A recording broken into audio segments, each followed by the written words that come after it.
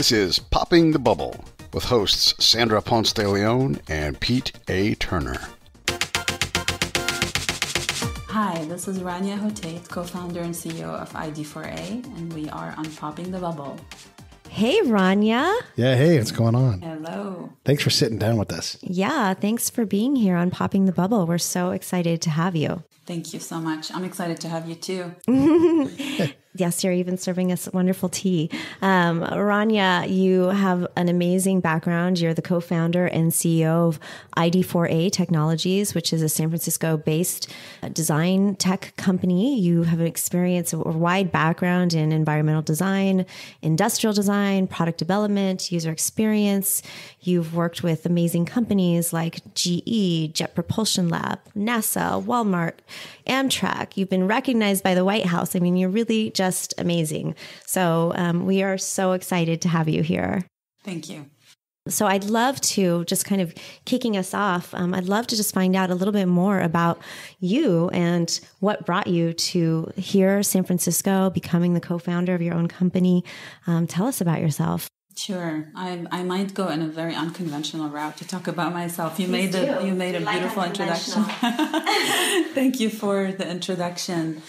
I think that all mankind are divided into three categories. There are the immovable people, there are the movable, and there are those that move. And I think I'm one of those that move. I have a great force, ambition, and dynamism to initiate new ideas. And I think that's the main reason why I do what I do. I am very much driven by making change and making turning points, and that says a lot about my restless nature as a human being. So yeah, I'm driven to engage with the world and to forge ahead with plans, and also to be able to show the way to other people, and that's something that I'm very passionate about. And that makes me committed to my own vision, and I tend to balance forces of people around me, and that helps me to build the bridges that I need in order to support my efforts to grow my own business and also to support the initiatives that I lead to help other people. Mm-hmm. So you talked about your vision. What is your vision? I have a very broad vision in terms of what kind of goals I want to achieve, whether that is through the business that I run or through the initiatives that I lead in education and women empowerment, gender equality.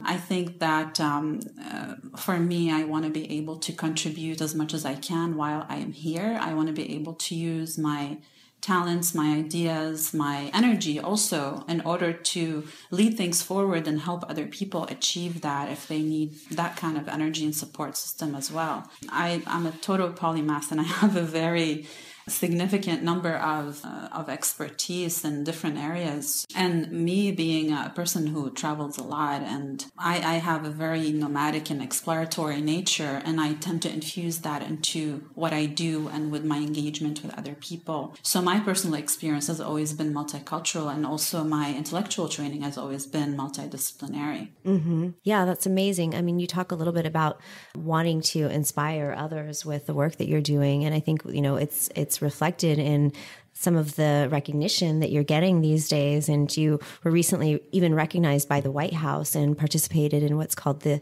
CTE Makeover Challenge. So maybe can you tell us a little bit more about that? Sure. So this past year has been pretty amazing. I'm overwhelmed. There's so many things coming my way, a lot of recognitions. Actually, there was 3 recognitions by the White House. That's amazing. Congrats. Greatly grateful for. Thank you so much. With recognition also comes more responsibility, is that you start to initiate, and then all of a sudden your work has been seen, and that gets overwhelming, but also it makes you feel that you need to do more. With the CTE Makeover Challenge in particular, it was a challenge that was initiated by the U.S. Department of Education. Mm-hmm. And CTE refers to career and technical education, just for clarity. The competition was about inviting schools from across the United States to submit makerspace designs that are scalable, affordable, and replicable. Mm-hmm.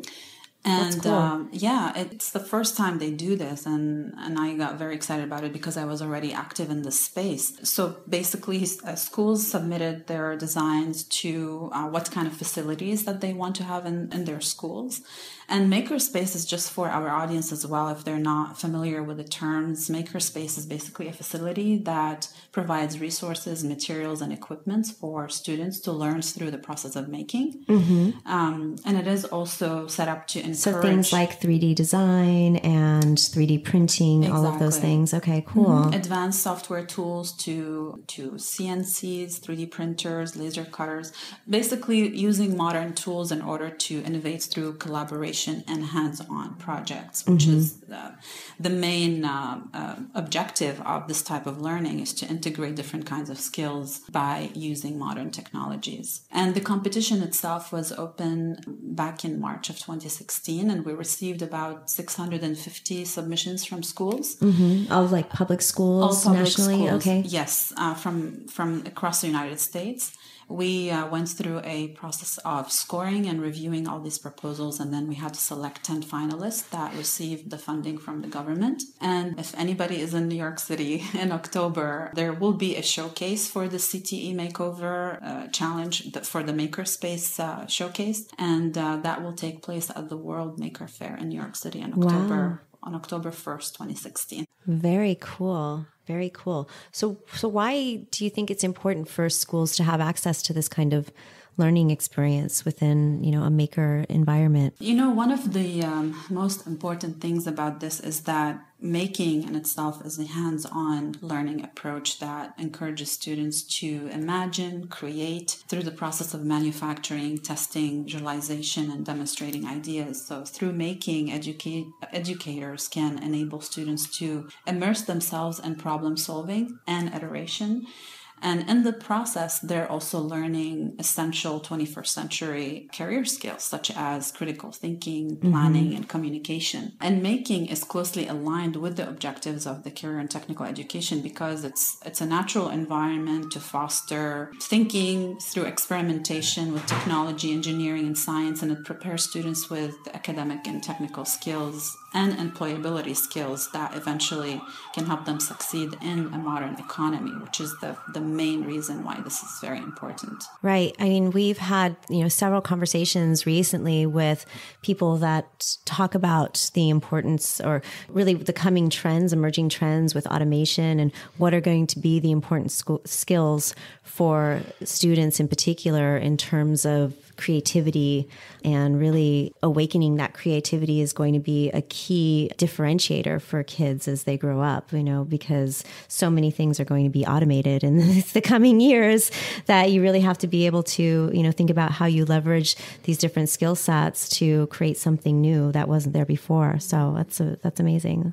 Yeah, it's a very interesting space. I've been active when I received the invitation from the U.S. Department of Education. I've been active in the education space for the last 2 years. So I've worked with hundreds of schools around California and the whole country to help them integrate design education and technical education within their curriculums, which is something that a lot of schools are trying to work on. So when I received this invitation, it was mainly recognizing also my efforts in this space and that being in alignment with what the government is trying to do.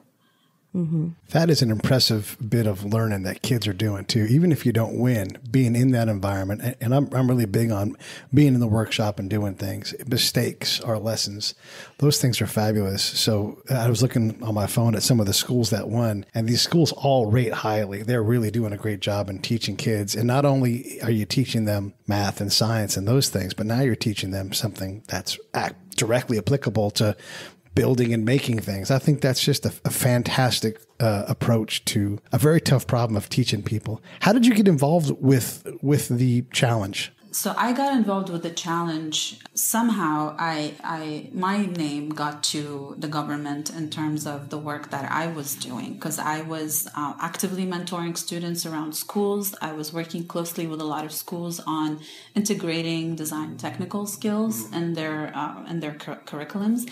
And I was working closely with the students to help them also on developing technical design skills, but also making educational decisions and career decisions on what to do next. So, and making career decisions across different areas of design and technology. So that's how I got involved in the challenge. In this challenge, I got the invitation based on the work I was doing. So they learned about what I'm doing. There was also a public nomination process, I believe, for selecting the judges and the review panel. And I think that directly went from the schools and people that were working closely with and people that are in the industry. So there was about a total of 50 people that were selected from the entire country, from different individuals of innovators and organization leaders that were active in the makerspace industry that got on board. I think that there's something to be said for that when you are working with students and seeing the things that they create.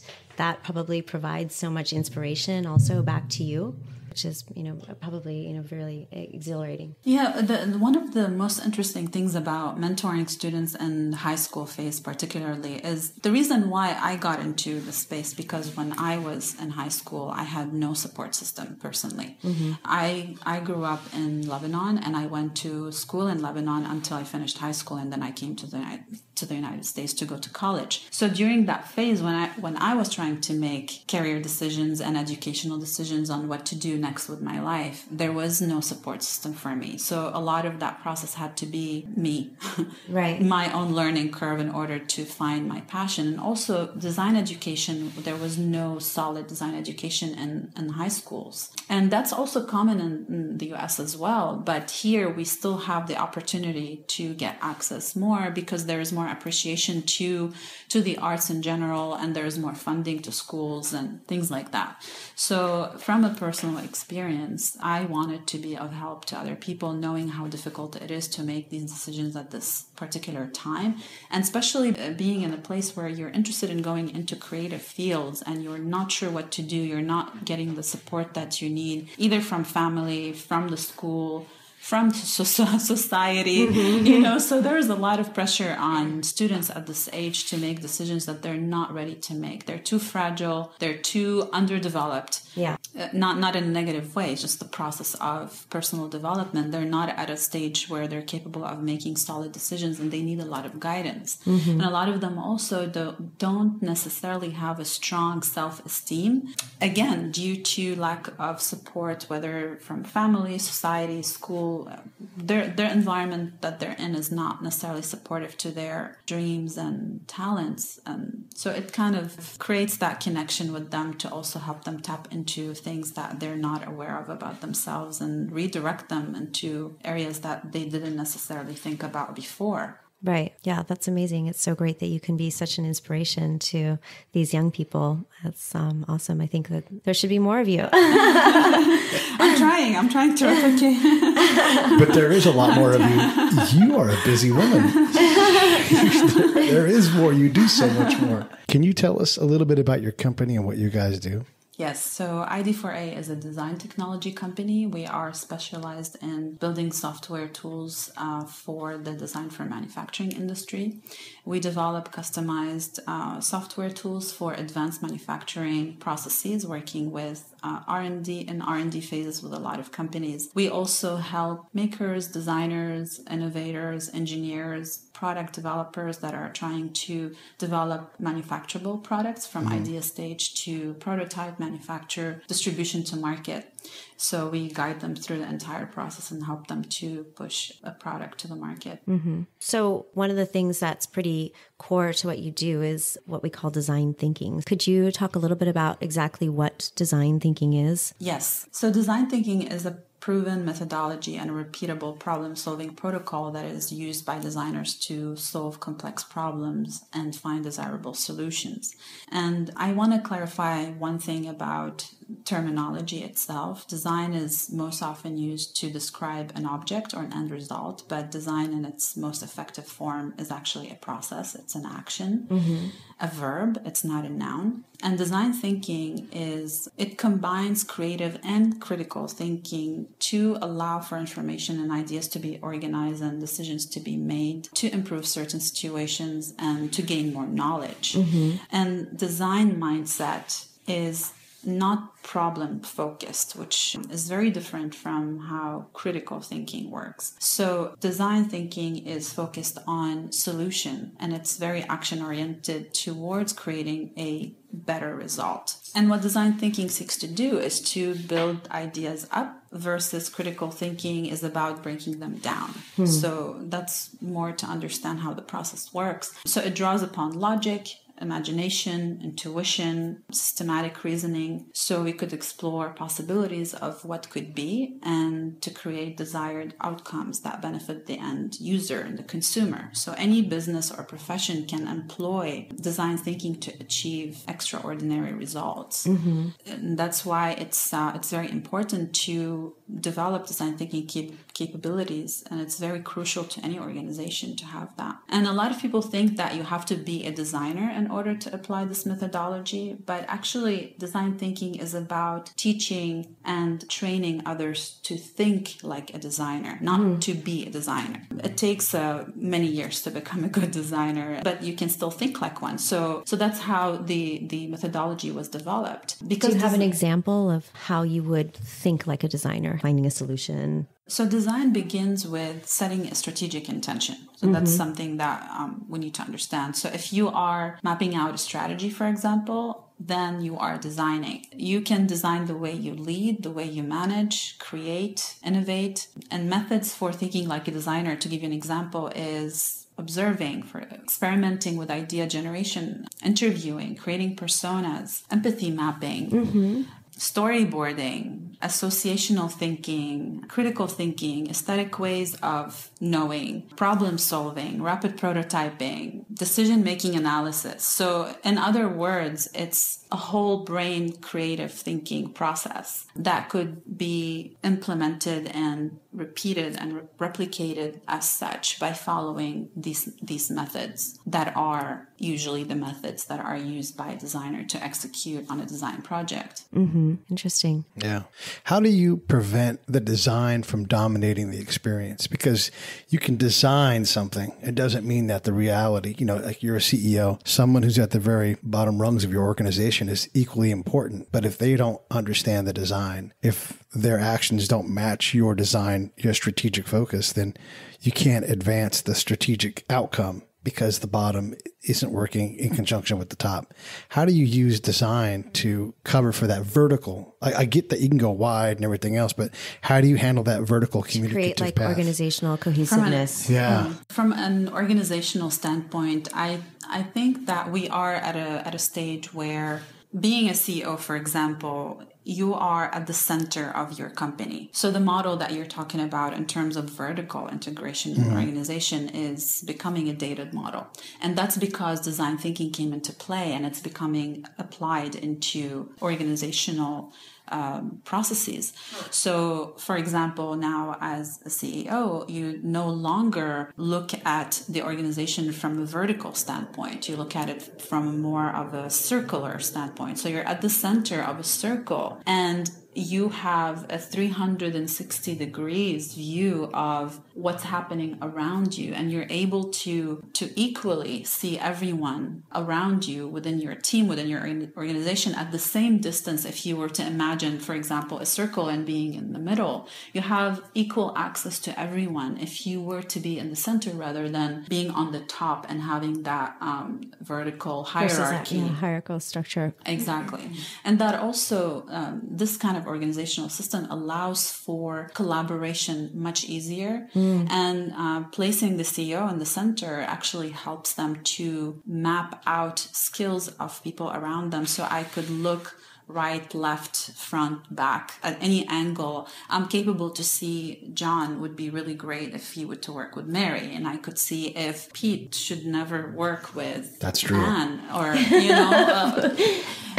because you're no longer detached from people around you. You're not above them. You're not detached from them, and you're dependent on one messenger to give you a report of what's happening all the time.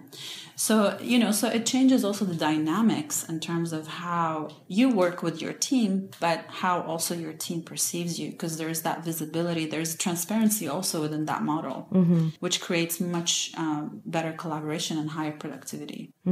I understand that part, you have a greater view of your company, but you still write the checks. You still say, you can't come to work anymore, and that does create a hierarchical kind of thing. You can have transparency, but there are CEO level decisions. And my time in the military, one of the things they don't do is they don't give us too much information. Like, hey, show up at this time, not like, hey, we're planning on being at a certain point at a certain time. We're not sure what it's going to be yet. You can't give everybody every bit of information because that'll create chaos and people want more. So you can't be truly transparent. You can be revealing, but at some point, your work is different than everybody else's work. Oh, yes, absolutely. But by transparency, I don't mean that no privacy or hierarchy is not lost in that sense. It's just reorganized in a different way.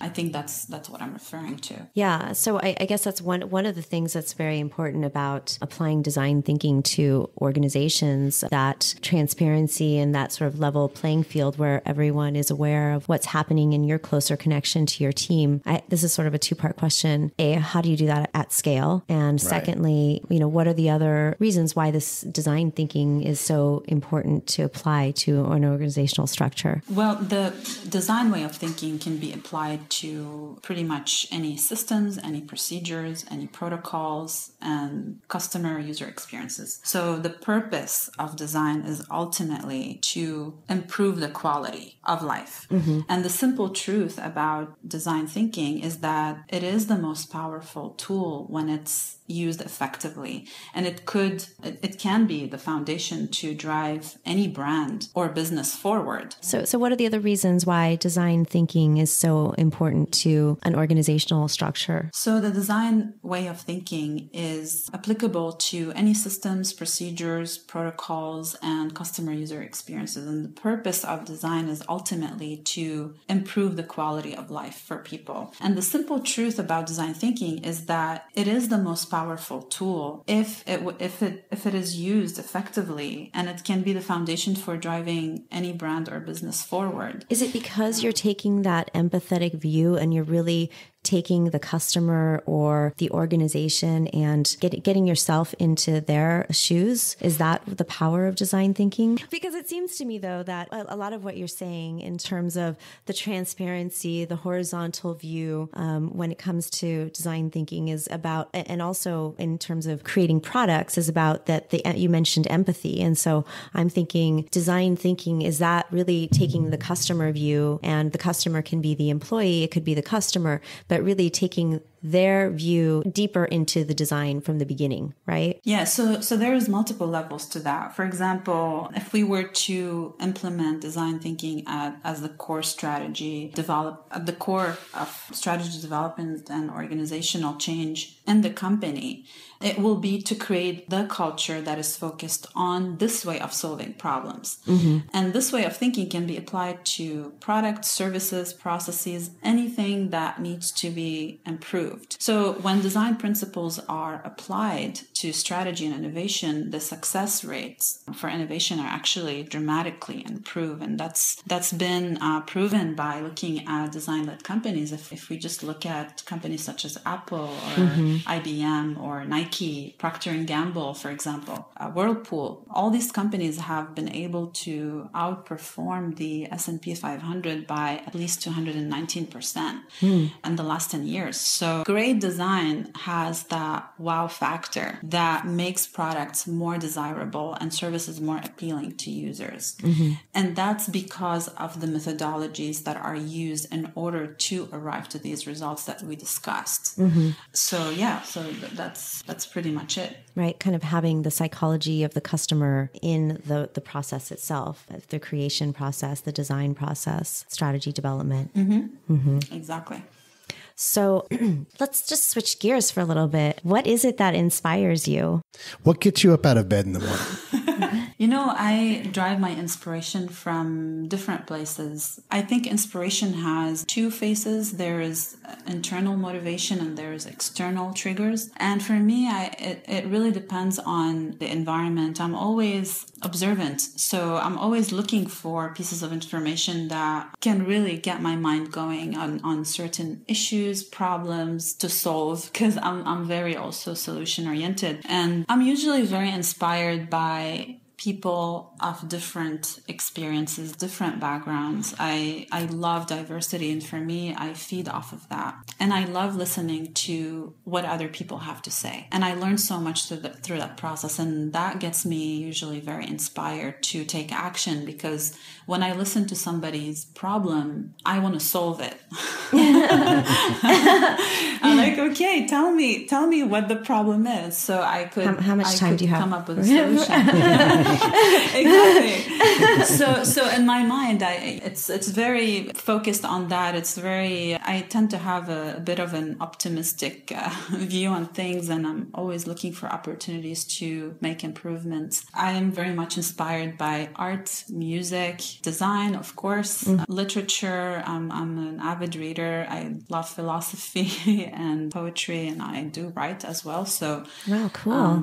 So I find inspiration in diversity and problems and in arts. Mm-hmm. Yeah, you can see that it's reflected in your background and all the different disciplines that you're involved with. It's very cool. So as a founder of a company, do you have some wisdom to impart, some lessons that you'd like to share with other people that are embarking on their entrepreneurial journey? Yes, one of the most common things that I've experienced myself from being a founder and also from mentoring and advising a lot of founders in different industries. One of the major lessons that I would say is learn how to be authentic and learn to have integrity and be true to yourself no matter what situation is imposed upon you. It's very easy when you are in the business world to start to shift your personality in order to, you just compromise a lot because you're trying to make ends meet in certain ways. And sometimes it's very easy to lose your identity in this kind of process. So it's very important to stay connected to who you are as a human being, as a person, and why you're here and why you're doing what you're doing.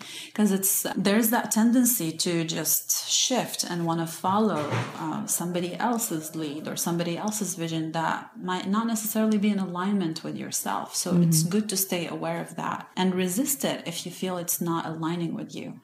Also being willing to confront yourself on a regular basis and have a positive, constructive self-talk to quickly learn from mistakes and, free yourself from patterns that don't really serve your purpose. A lot of people tend to be afraid of admitting to themselves that they need to change, for example, or whatever they're doing is just a pattern and it's not giving them the result that they want because, again, their actions is not aligning with that vision. Also, don't be afraid to challenge conventions and do things differently than everyone else is doing. Again, that comes with being more connected to your own identity and your own vision as an individual, away from other influences and pressures. Also listen to other people's needs because you can learn a lot and work on meeting those needs. Because as a founder, if your ego is in the way, it could definitely damage the growth of your business if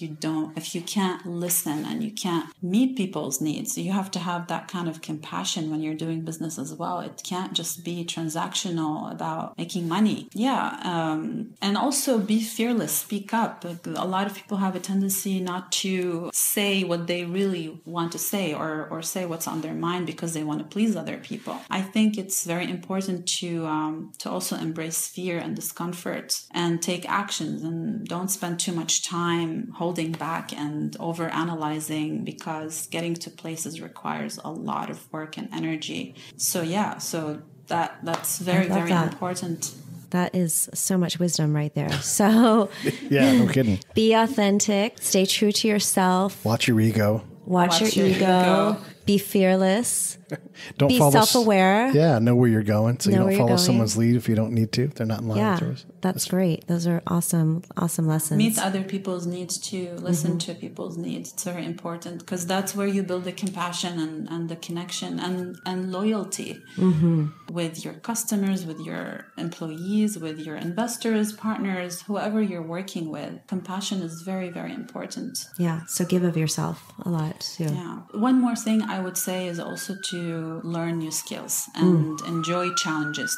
Take challenges as a sport and learn to advance yourself all the time, because people also get comfortable. Sometimes you think that, okay, I gained the knowledge that I need and now I'm applying it. It's giving me great results, so I don't need to do anything. The fact is that you always have to evolve. And in order to do that, you need to keep learning and taking in new challenges, both at a professional and at a personal level. And also trust yourself.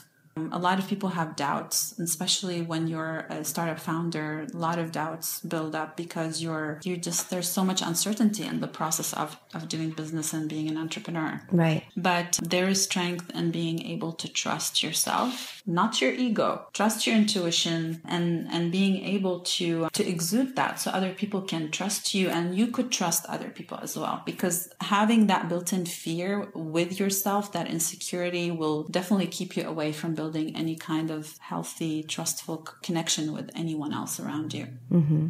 Yeah. And that's very important to business and to life. Absolutely. Such wise words.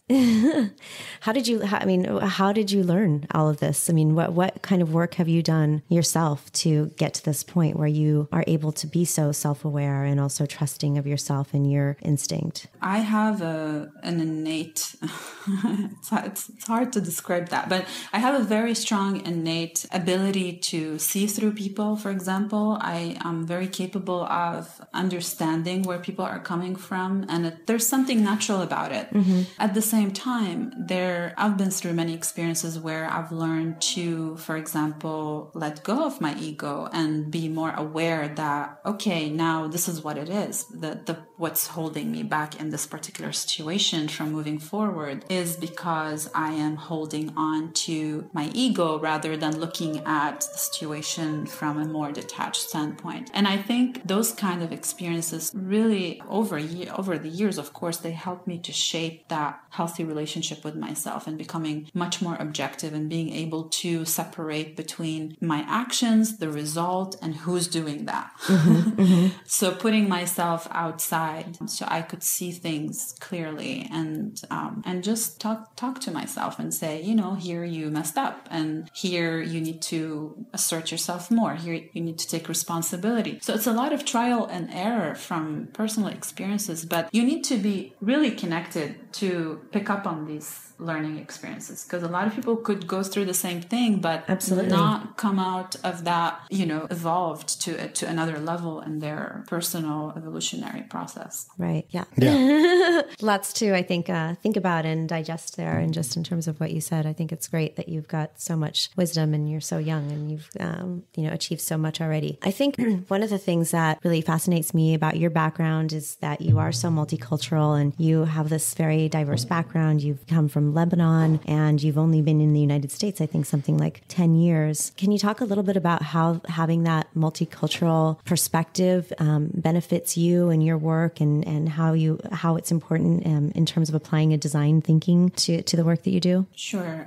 From a personal standpoint, I grew up in Lebanon for my entire life until I came to the States when I graduated high school. So I came here, I was a little bit over 18 years old. I think that experience itself, moving from home, being here on my own, it really taught me a lot. I think I grew so fast in a very short period of time just because of that. I had to work so many jobs. I had no financial support from my family. So I moved here. I wanted to go to the best schools. I had so much ambition and I wanted to make the best out of this experience. And I didn't realize how difficult it was until I was here on my own. No money in the bank. Wow. My parents literally sent me to the States with $1,000 in my pocket. So that was it. That was like, this is your money. Go to Bon voyage. We love you. So it's hard to look back at this particular part of my life and not think like how difficult it was and how much I've been ignoring the fact that it was difficult. Because when you are in these situations, you're just looking for solutions and you just want to move. You can't just be stuck thinking I have a lack. There's lack in my life. You go after things and you try to secure yourself. So in terms of being from a multicultural background, I think what that helped me in where I'm at today is having having the open-mindedness, being exposed to multiple cultures, knowing multiple languages is really huge for being exposed to more knowledge base. Like you have a wider knowledge base, you get access to more philosophies, you get access to more literature, you understand cultures in a different way. And that all creates your personality, and that transcends into everything that you do and how you deal with people. The more open you are and the more diversity you're exposed to, more likely that you're going to have healthier relationships with people, and you're going to be more empathetic, sympathetic, compassionate, more understanding. You're going to have multiple points of views to look at things rather than one. Mm-hmm. That's from a personal perspective. And from a design perspective, design is all about developing solutions to problems by evolving the human perspective in all steps of the problem-solving process. So by observing problems, for example, within a context and brainstorming, conceptualizing, developing, and this is how you grow into implementing a solution that embodies that understanding of that human perspective. Yeah, and it is design is a human-centered approach, and in that, having access to understanding people from different angles becomes crucial in the implementation process and in the research process as well. Mm-hmm. Yeah, I think that, the multicultural background, I mean, one of the things that I've always loved, just being able to speak multiple languages, I think that does deepen the connection that you can explore with people, and just to be able to have a conversation in their own language. There's a lot of words in the English language that aren't necessarily, or a lot of words in Spanish or in Italian that aren't necessarily words in English. So I think it's just, it expands your ability to communicate and really connect. Absolutely. I think it's one of the most beautiful outcomes of multiculturalism is to have, that ability, as you mentioned, is to have the ability to consider alternatives and alternative ways of thinking and seeing the world through different people's eyes and experiences. Mm-hmm. And that definitely enhances our openness and creativity greatly, which tie it back into creativity and design, mainly because adapting to more than one culture can enable generating new ideas due to having cognitive flexibility. Right.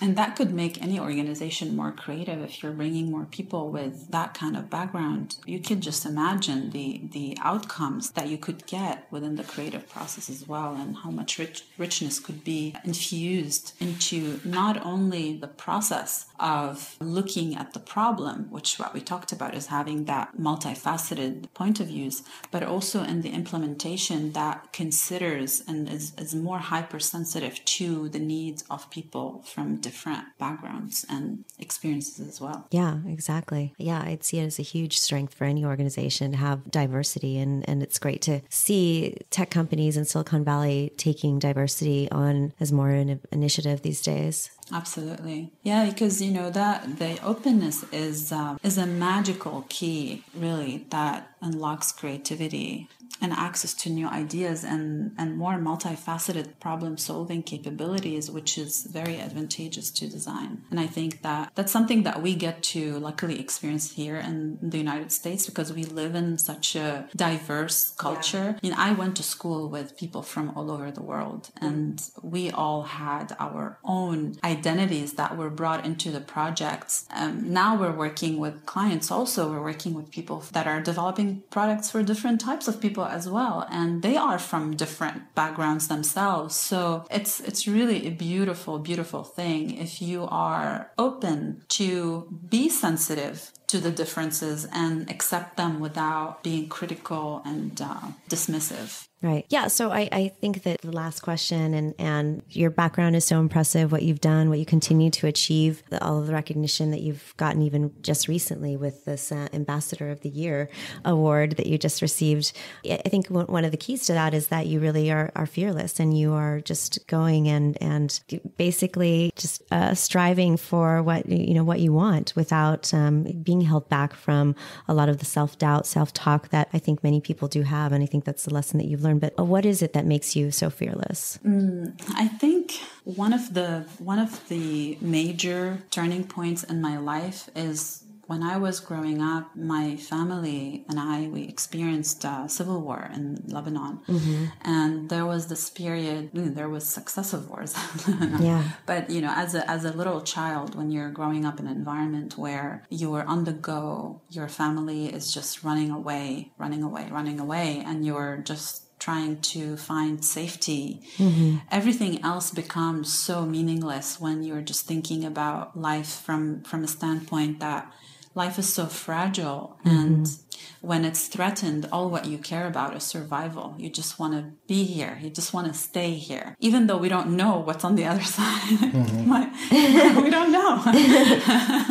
And we still don't have a proof of that. So it's just having that, being in touch with death at a very close proximity, and seeing a lot of trauma with the family and a lot of displacement, and life becomes so meaningful but so meaningless at the same time, where you just become at peace with mortality. And I think once you're at that stage, everything else just dissolves, and you feel that your energy is all about moving forward. And there's nothing more tragic than death. That's it. Like, this is the biggest thing that could happen to you. So you may as well just live every day focusing on what you could produce while you're here. The other day I was reading this really interesting quote that I don't know it in exact words, but I'll translate it in my own. Basically, it was saying something about, we think that we live once, but in reality, we actually die once. But we live every day.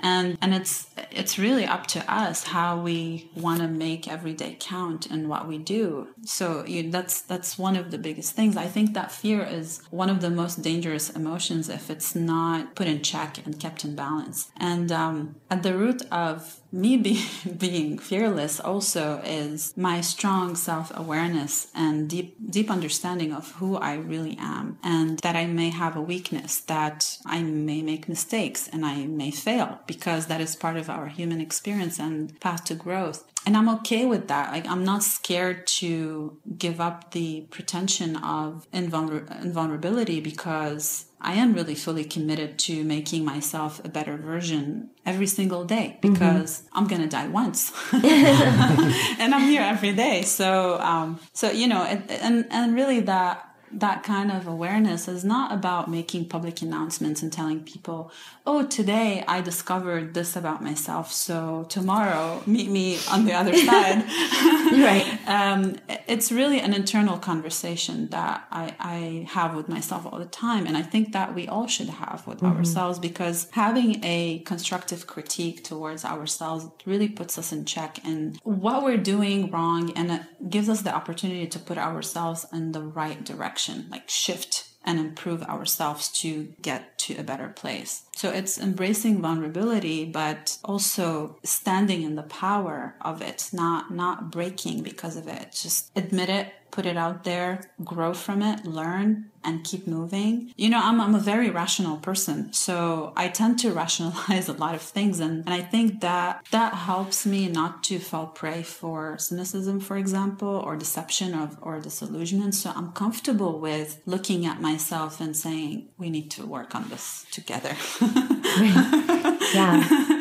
Yeah. And also I think I'm fearless naturally. There's part of it that's natural. Big part of it was, like I mentioned, like the learning experience, facing a lot of things on regular basis. It just builds that courage over time, and you become more, aggressive about getting things done better, not against other people, but you making things better for yourself so you could produce better results for everyone around you. Yeah, you're not kidding, because you already talked about wanting to listen to this interview so you can improve your ability to interact. Yes. That you definitely practice what you preach, and it's powerful. That whole topic of having courage to look at your own and assess yourself and see where you make mistakes, that takes a special kind of, you're confident, but you also understand I'm going to make some errors.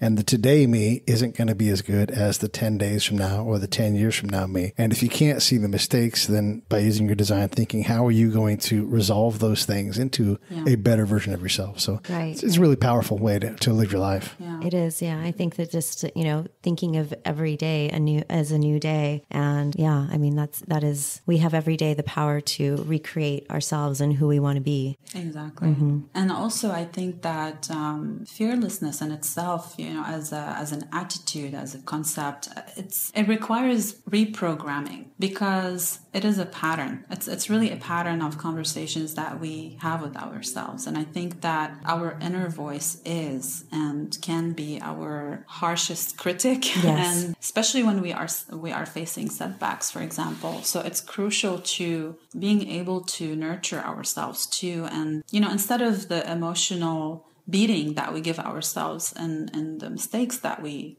do, when efforts are stalled or obstacles come along the way. So it's good to have that. Say it's okay. So I've done a lot of work in the Middle East myself in conflict zones where war has been constant. And one of the things I've learned from the people that have moved back here or I've interacted with, and these are folks from the Middle East, they'll say things to me like, none of this stuff in the future matters. It will never be as hard as what I endured when I was, and then they fill in the blank with their story of tragedy. Do you identify with that? Like there can be no harder point than day-to-day survival. So this is all things I don't have to be afraid of these mistakes because it's not a life and death situation. Yeah. I mean, I've done the same thing. I'm like, this will either work or it won't. I will put the effort in that's required to make, that I can do my best. But if it doesn't happen, I've had bullets go by my face. It's like it's nothing compared to that. I think that those are two different things. I think that life, death is one thing and life is something else. I think we, with the life, death situation, we're dealing with black and white. I'm either here or I'm not. But when you're living, when you're here, when you're life, you're every day I'm here and I die once, you are facing problems on daily basis. You're prone to that because you're here. If you die, you're no longer dealing with that. It might have been that you went through that process of facing the fear or really tapping into that instinct of survival that you probably wouldn't have felt if you were not under threat of death. But I think that the life situation is definitely harder if you think about it because you are here and you're dealing with problems every day. You're here. And the life death situation with talking about wars and crisis and things like that, it's a very particular experience that luckily, and I hope that not the whole world would experience this ever because now there's so much of it still happening and I'm sure it will continue to happen in the future because it's human nature and aggression and conflict is part of our dark side. But, I just think that it's a very particular experience that not a lot of people could really, really understand if they didn't live through it. So, to the person who have experienced that might have been the most traumatic thing. But to a person who's down the street from us living on the street with no shelter, no food every day. That's their life situation. Yes. For them, that's a whole other perspective on what trauma is about. It's not about, a bullet is going to go through my head. Actually, there is an opportunity for me to survive better, but I don't have it. Yeah. So things are within control, things are out of control. It just shapes our perspectives very differently. Yeah, absolutely. Yeah. And back to talking about, fearlessness too, because it's such a, interesting topic and sort of really psychological standpoint. I think that I noticed, for example, that people that have broken this kind of barrier with death or with extreme situations and have dealt with a lot of setbacks, for example, they are, and I'm personally one of those people, is that when I'm dealing with others, they just sense that I'm not scared. And I think part of that is because I'm very authentic with people. Like what I say is what I am, and if you want to see me, you can, because I'm telling you. But if you refuse to, then it's your problem. So authenticity and having that openness and saying what you really think, I think it's major to breaking the fear, because a lot of us are held back by saying our truth. This is really what I think. And it takes a lot of courage to get to that point. It's a fear of judgment, or fear of being vulnerable again. Right. Like, you don't want your opinion to be stated the way you feel or you think, or you don't want to be misunderstood, or you don't want to have conflict if there isn't that courage to face differences. Right. And I think that's part of why people tend to hide who they really are, because they are not trained well to confront the truth. Right, right. So it's about being comfortable in your own skin, Exactly. recognizing where it is that you need to do the work. And Yes. from that point is where you really get the strength and courage to be fearless. Absolutely. Because it takes that level of, if you're not honest, then you're insecure. You definitely are not there. You don't have the courage. If you can't say exactly what you see, the truth as it is, if you can't take it as it is, that means that the courage needs to be developed. The strength is not there. And that's one of the biggest things when it comes to fearlessness, for sure. Truth. It's the most dangerous thing to face, really. And if you can't say it, it's the easiest, the simplest, and the hardest thing to do. And a lot of people fail to be truthful and to be authentic in who they are, what they think, what's on their mind, or see it when it's presented to them. Yeah. So this is a big shortcut. I think if we all use it, our lives will be so much better. Definitely. I think that, this conversation has given us so much to think about and take in, and it's been a really amazing conversation. Is there any parting thoughts that you'd like to leave us with? I really enjoyed this conversation with you. It's such a pleasure Us to too. be on It's been awesome. Such a pleasure to be on the show, and I think I said everything that I had on my mind. Awesome. So great. We'll fill your If I mind missed up. anything, we'll make another episode. Yeah, fill your mind up again, and we want more. We want more for sure. Absolutely. Well, thank you so much. It's such a great conversation. I can't wait to listen to it again, actually. Yeah, and you're off on a big adventure. I'm so excited about this. You don't know how much I love to travel. Yeah, I can't wait to learn new things and see new things. Great. Well, thank you, Rania. Thank you so much.